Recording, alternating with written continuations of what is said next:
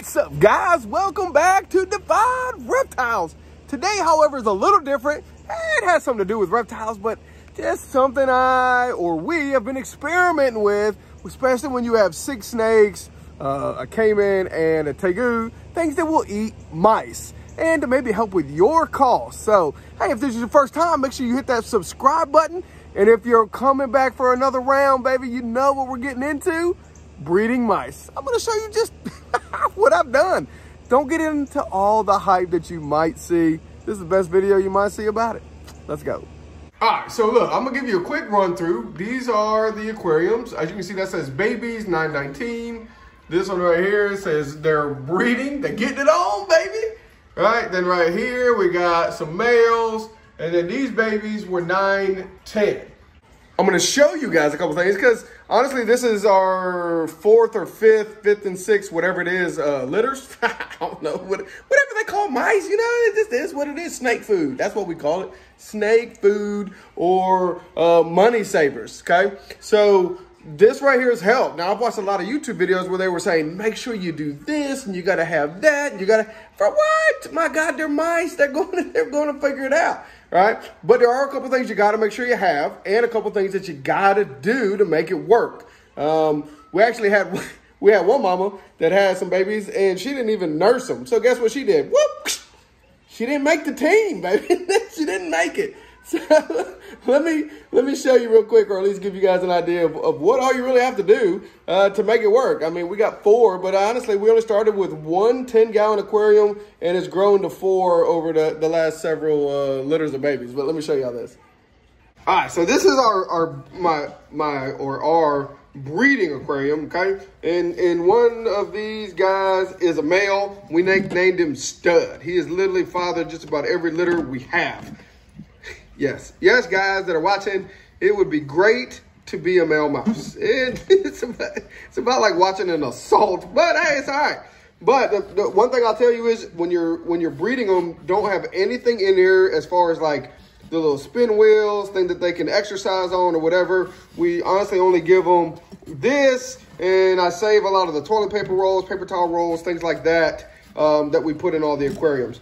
But as far as the breeding one, you want to keep it as minimal as possible. We are experimenting here. This is the most we have done. Normally we do 1 male and then 2 females. One big kicker I got to make sure you guys know is that when they start having babies, the male has to come out because he'll kill the babies. So you put him in his own, he isolates himself out. At first, when we were doing it, it was just kind of 1 female at a time was having a baby. One of these females in here has already been with him for a few weeks. So she, I would imagine, they've been squeaking. They've been squeaking. So we're looking at that. But we're kind of experimenting. So what we did is we actually put 4 females in here with the 1 male just to see what happens. So to start, I would highly recommend just using 1 male, 2 females. As soon as they have babies, you're going to know it. Believe me, they get huge. As soon as they have babies, keep an eye on it. Pull the male out, put him in his own aquarium. All right. These little things here are just an expense. I'm going to tell you right now, get a bunch of them. If you're going to do this, you're going to need a lot of these, especially with mice. I mean, they're having anywhere from 8 to 11 to 12 babies. So you're going to need several of these as you start pulling them out and doing these things. Just making sure you know this is an expense that is going to come with it, but it will pay off in the end, my friends. All right, I know it looks the same, but as you can tell, we put a couple more rolls. They love toilet paper rolls, don't you? Don't you? It's in there somewhere.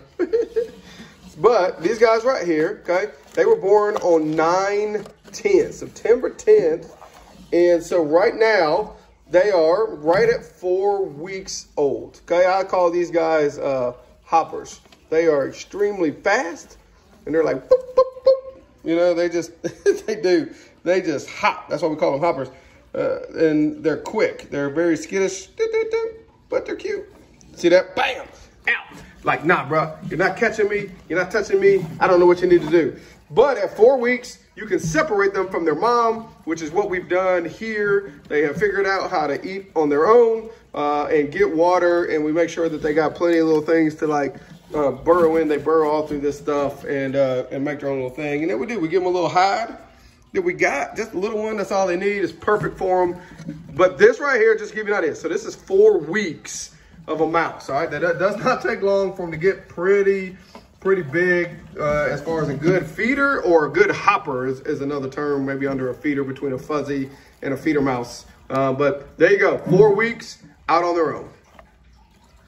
All right, so that's mama right there. These babies are 2 weeks, so we have actually left the 2 females in here with them. Oh, where'd they go? I was like, I only see 1 baby. But you can tell a big difference between that little guy there and the amount. There we go. Told you, they love these little things. I'm telling you, this right here is a lifesaver. Just getting a toilet paper or a paper towel roll. But you see how many there are, right?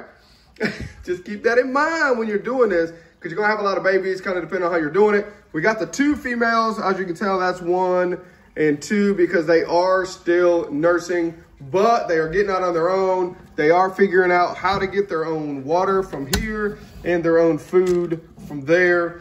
But just to give you an idea of the 2-week difference. These guys are obviously a little smaller. And then what we do is separate them. As you can tell, we took out the other ones I just showed you. They were in here today, actually, and we took them out. And we moved them to the other one because they were kind of getting on their own, obviously eating on their own, drinking on their own. And there you go. It's crazy, dude. I wasn't expecting that many to come out. Look, watch it. Look at my little. Whoop. So what's that? 1, 2, 3, 4, 5, 6, 7, 8, about 9. About 9 babies. I think I fed a couple because you got to. That's what they're here for, to get fed. But save the mamas. You get a good mama. These 2 right here are awesome mamas. You get a good male. Keep them. Keep those guys alive. Do not feed them to your snakes. Only when they're not doing what they're supposed to do. Sorry. And boom, this right here, honestly, is the best thing we've ever gotten for them. Again, it's another expense, but it does pay off in the long run, especially when you're someone like me that has a lot of reptiles that eat these guys. And I also hear that there's also a lot of times where people struggle to find some mice and some rats. We'll make sure that this link for this is in the description. And just so you know, what we ended up finding out is if you do an auto ship through Amazon once a month for this, you save almost $3 a bag, which, you know, hey, depending on your situation, that could be a lifesaver. So again, I'll make sure that this is in the description as far as what to feed them as you're going along. And then your basic aspen shavings, which is just great. You know, I mean, there's really not much that's ever going to hold the smell in. You're going to have to make sure you clean it out, you know. But when they have babies, you cannot touch them. I'm going to get into some more things, so don't let me lose you about what you got to do in order to make it really work. That's it. I'm telling you, all you got to do, remember, these right here, 1 male, 2 females. As soon as they have babies, take the male out, put him in his own enclosure. They have, what, 4 weeks of nursing, then they can go off on their own, and you separate the males and the females. I'll tell you right now, that is hard to tell the difference, but you try to do the thing, whatever. It's mice, who cares, right? So then you separate them, you keep the male by himself. One of the babies gets a little older, she's a female. Then you get the 2 females, you put them back with the male, they get pregnant again, you keep them together, then you grab a little baby that you've already had, she's a female, you put her with that male, blah, blah, blah. As you can see, the cycle just continues.